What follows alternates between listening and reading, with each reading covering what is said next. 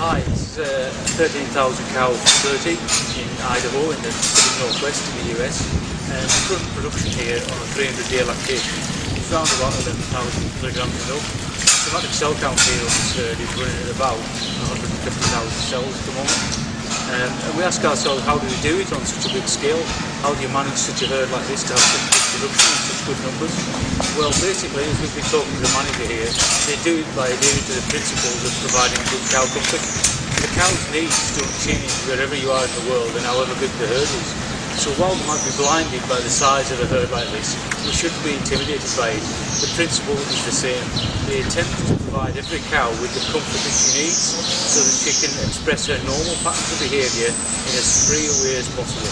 And that removes all the restrictions from her in terms of her capability to produce milk and to reproduce.